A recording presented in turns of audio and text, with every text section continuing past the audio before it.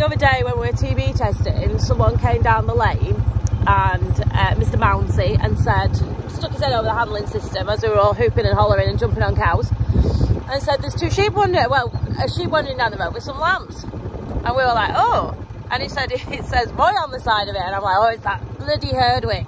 Anyway, it got ran down into the village and penned up in an old field that somebody doesn't use. So I was going to go and collect said sheep.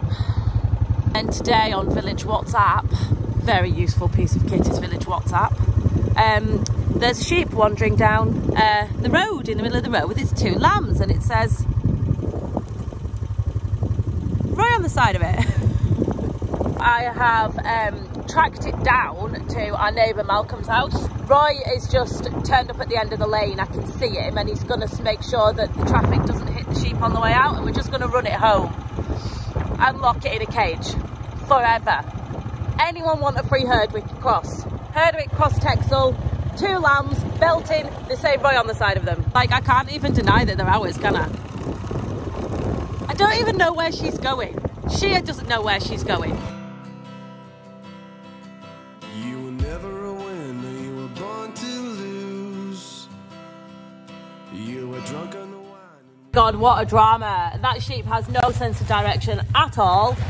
Luckily, we knew the lady that pulled up in the road, Kim from in the village, and yeah, what an embarrassment. So I grabbed the sheep because it was going to be running down that way to Crossrig, and then its lambs came near, so I grabbed its lamb and then gave it to Roy, and then its other lamb came near, so I grabbed its lamb. It would have been really impressive on a video, I'll tell you though. Like, I'm really gutted I didn't get it on video.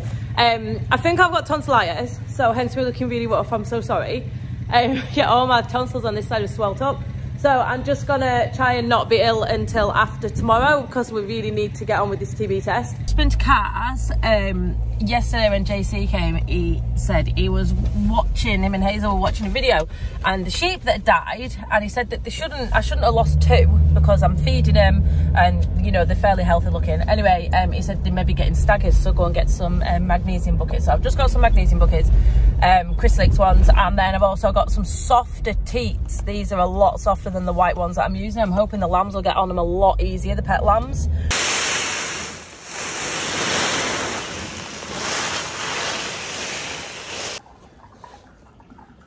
That was a good aim. The old quad bike we had, it didn't have a gauge on it, it was broken, and it used to run out of petrol like honestly every week. That thing has never been run out of petrol once. I think it completely knackered the old one, to be fair. We are feeding the TB test tomorrow, and then you'll probably start to see a few more like groups of animals being sold. For instance, they will be clearing off pretty instantly, to be honest. They are way old enough. The abattoirs like them below 30 months on a very blunt practical level. They like them below a certain age, so they will go off to someone like Joe Seals, a finishing unit, a finishing farm, and they'll have a couple of months. These could be about June last year, these could be about 22 months now, something like that. And they need to be done and dusted and finished and eaten kind of thing before 30. So they'll be going to someone else's house to finish off. That then gives us a chance to start moving little things like this, to split them up and get them into some separate groups. And that always does well for us, splitting them up a little bit and gives them chance to grow. I think when they're in bigger groups, they have to fight for their place a little bit more. And they always seem to do better when you segregate them, especially into like size and weight differences. So we'll pick out the smaller ones and have them in a smaller group, and bigger ones and have them in a bigger group. I look really old today. I can remember when you lost your spark. If you listen to your head, then you lost your heart.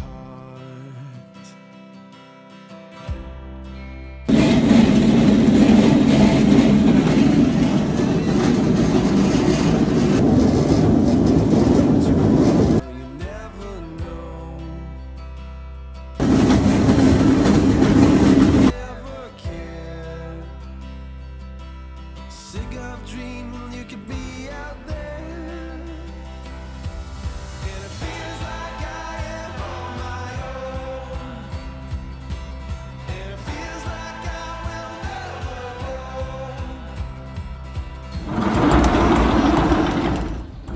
So I am just going to make a brew and then I'm going to go out and I'm going to skin this calf.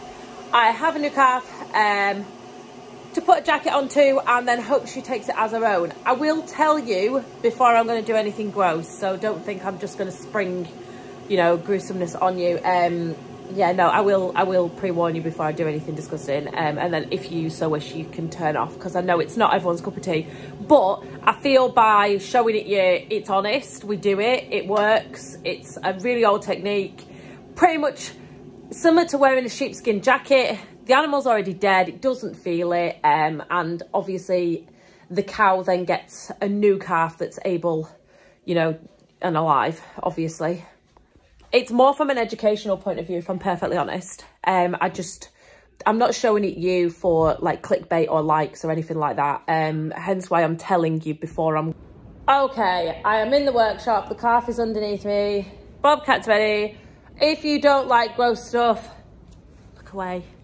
Just fast forward. So here we have very dead calf. What I'm gonna do, identical to lambs. Can you see how... It is fairly dwarfish, but not like to the point that you would be alarmed by it.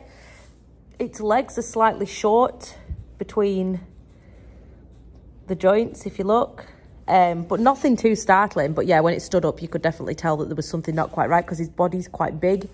It's also got quite a bull neck, quite a big fat neck, and not over the top, but a short face.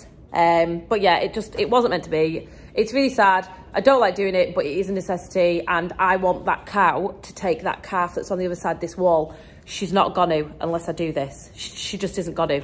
And for those who say, why don't you wet adopt it like you would with sheep? There's no afterbirth. This calf's a week old. There is no afterbirth. There's no fluids. There's no smell to take apart from what is on the calf right now. Cut around there in a blanket like this. I'll do all of this here up to the middle there, okay, and then I'll leave this hole and just two legs for like 2 leg holes, and then I'll try and leave as much of the neck as possible, so I'll probably do it quite high up if I can. It makes it hard work for me, but it's just one of them things. But yeah, that's what I'm gonna aim to do.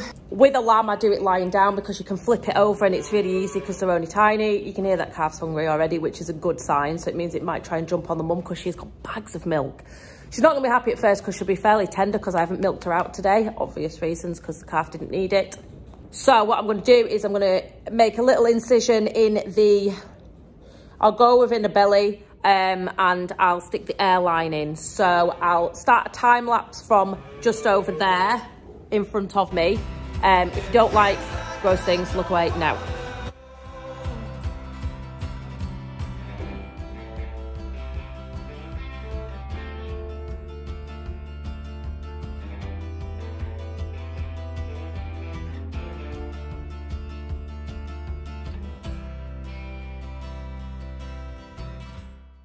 So let me show you where I have, right, so the calf is hung up here next to me, and I have cut around its back end and in a V around its navel. Can you see? There, like that. So there's just a strip taken out here.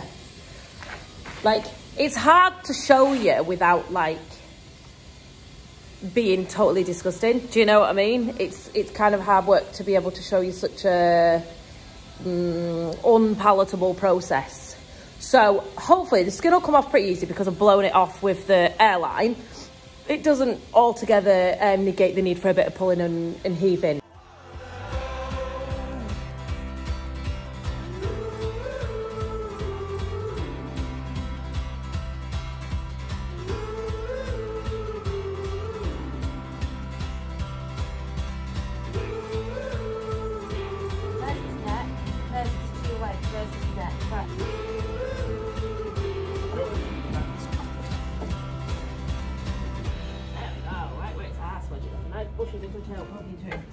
Have a look at you.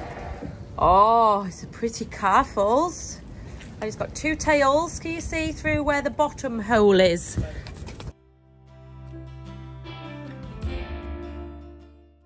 So we've just brought her into the handling system, and I've just put the calf next to her just to relieve a little bit of pressure, because obviously she's going to be quite tight bag because she wasn't milked out this morning. Sorry, I just want to see if she's got half an idea. Roy's just got the mum some feed, so she's quite happy. And we're just going to see if the calf jumps on. Steady, lady, steady, steady. Good calf. Go on, see if we can get on. See if we can grab it. Go on. I'll learn how to do that. Grab a hold. Oh, there you go. Clever calf that is.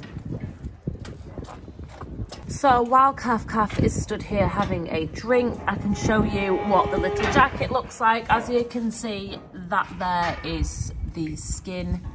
The skin goes, it's open here, and then it starts about here, and then it's completely solid apart from leg holes. Sorry, Calf, sorry. I don't want to disturb it too much because it'll just knock it off its flow. Go on back, good lass. Go back. Right, head under. Because we've just learnt how to suck. I tell you what, I bet that cow feels miles better from having that milk stripped out by that calf. So hopefully by the time this calf has a skin on and the cow's milk is running through the calf, it then starts to smell like its own and she will take it. She's not, to be honest, she's not displeased with it. She hasn't kicked it. She hasn't done anything negative towards it. She kind of, we put it in and she just kind of looked at it, sniffed it and just stood there. All that she wants is another baby. She's gone tomorrow, but all that she wants is another baby. Yeah. So thank you very much for watching. Don't forget to like, share, subscribe, and I hope overall that wasn't too gruesome for you and you learnt something. And if you're farming, I hope that you probably learnt something that you could put into practice, and then it makes it all worthwhile. So thanks for watching and I'll see you tomorrow.